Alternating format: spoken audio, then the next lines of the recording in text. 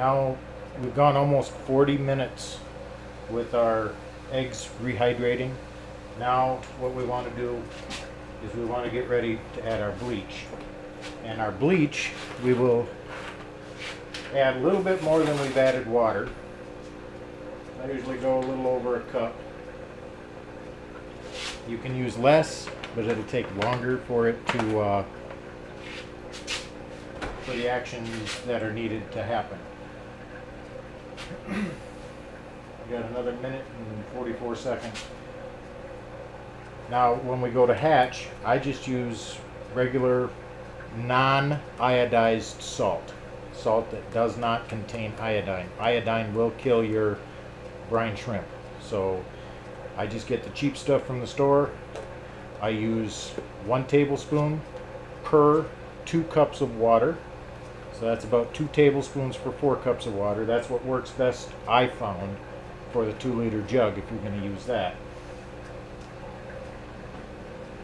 And once we're done with the bleach, we run it through our strainer and rinse it off real good till we can no longer smell bleach. We put it back in the jug after we rinse the jug out, of course, and add our 4 cups of water and our 2 tablespoons of non-iodized table salt. I said before that it was about 40 minutes is what we wanted to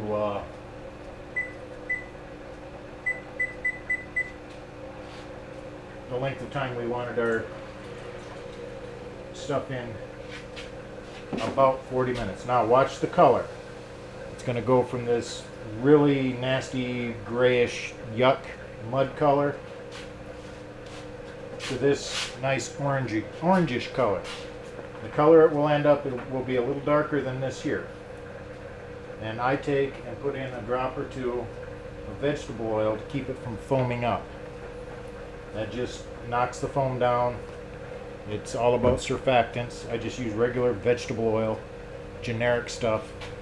Not going to hurt your brine shrimp. If any of it gets into the water column, the brine shrimp will eat it, and in turn your fish will get to eat it. It's food grade, not a problem with any of it.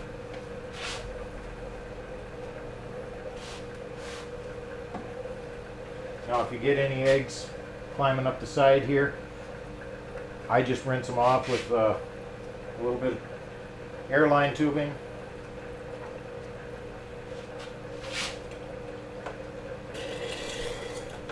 And some fresh water. Just that simple. This is how we do it on the cheap. Now a can of brine shrimp eggs from brineshrimpdirect.com will cost you anywhere between, depending on if it's on sale, between $45 and $50 with shipping. So it's and it lasts a long time. At any one time I'm feeding probably 1,000 baby angelfish, and a pound will last me about 2 to 3 months. Like I said, it all depends on how much you're feeding, and how often you're feeding, and how many fish you're feeding. But if we watch the color is slowly changing. It's been in there about 2 minutes now with the bleach.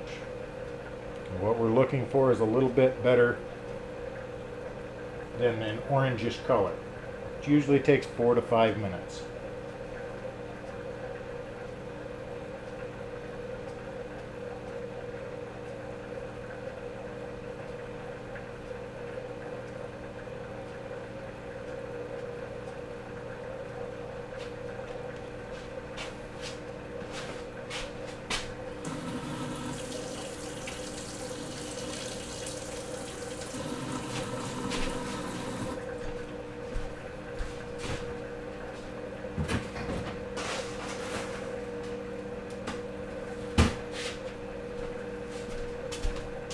Now remember I said that this has to be kept cold. I'm just going to drop another ice cube in there just to be sure it stays cold. It's still cool to the touch, but I've reached up here and grabbed it and it was extremely warm. Almost uncomfortably warm. And that's when I experienced colony collapse on my batches of brine shrimp eggs. So you can mix it up a little bit. You can already see the color is starting to change. It's actually changed quite a bit. About another minute. Like I said, it's the action of the eggs rubbing against each other and the chemical reaction between the sodium hypochlorite and the eggshells. And that's what strips the eggshell off of your brine shrimp eggs.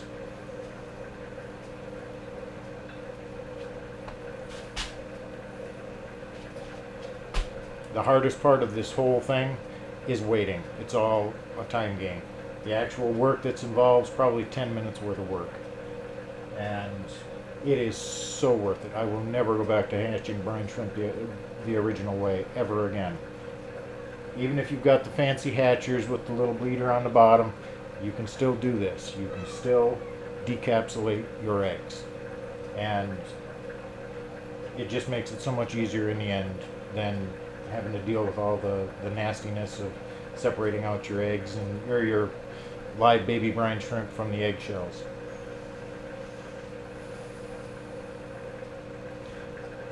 It's very cost effective too, not very expensive at all. Just a couple dollars for the bleach and a little bit of your time.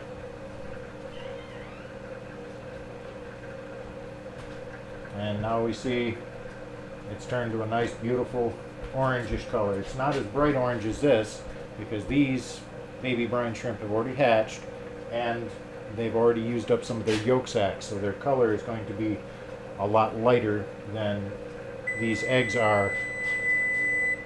Now we shut our timer off, pull this out, throw it in our rinse bath over there. I'm going to turn you around to the sink. Just a simple quick rinse. You got a nice sprayer like that, that works awesome. And we just pour right through our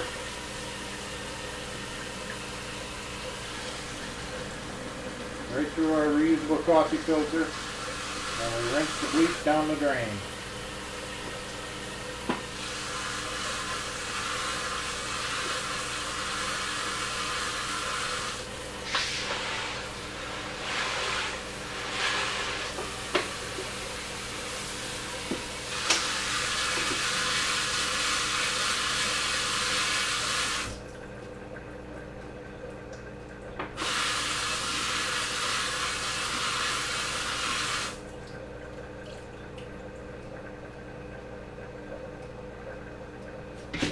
Remember the color that the eggs were before?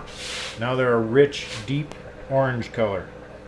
They're no longer that nappy grayish, brownish color.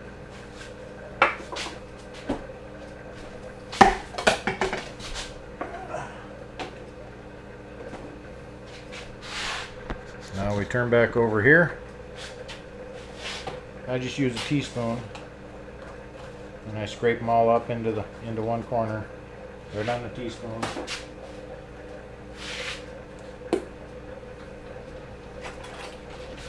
Nobody tell my wife that I'm using her measuring spoons.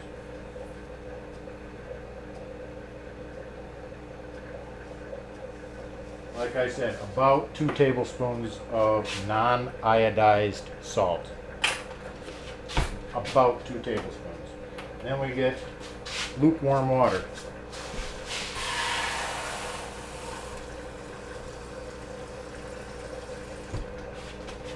Here's 2 cups of the lukewarm water. I rinse them in ice water to get rid of the bleach, but the lukewarm water will do just fine for hatching. And everybody says, "Oh, you gotta have them at 80 degrees to get them to hatch." No, you don't. No, you don't, especially when they're decapsulated. There's a lot less energy needed to be put out by the little critter to get out of the egg. So you don't need as much heat.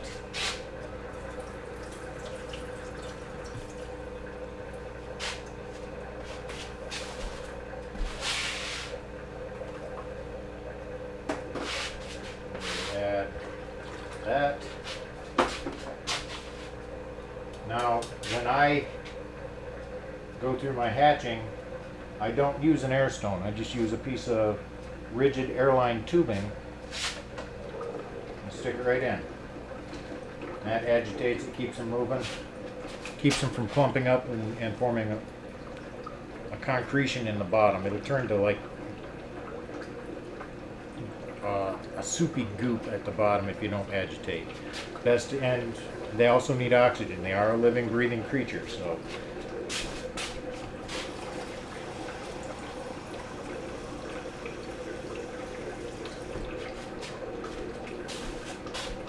Two more cups of lukewarm water.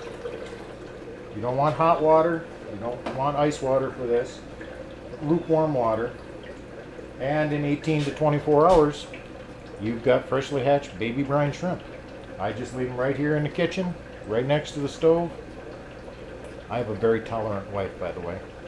And that's it. And tomorrow, you'll have baby brine shrimp. Like I said, you can take, there's a little bit left in the bottom there. You can take your already hatched baby brine shrimp, pour them through here, rinse, let the water come out of them. All the brine is out.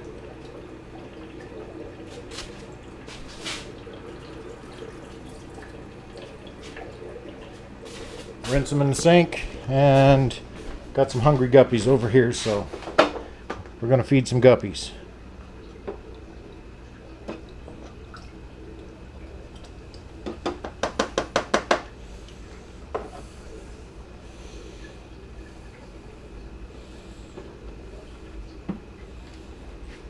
Now these eggs, they were just in bleach less than a minute ago. You all saw that. Once you rinse them off, they're perfectly safe to feed to your fish. And my fish love them. I don't have to worry about them getting caught in their stomachs or in their intestines. And perfectly safe to feed to your beauties. If you have any questions, just leave them down below and I'll try and answer as many as I can. But that's, for the most part, the gist of it all. Okay? We'll see you guys later. Any questions, like I said, just leave them below and I'll try and answer them. Bye, folks.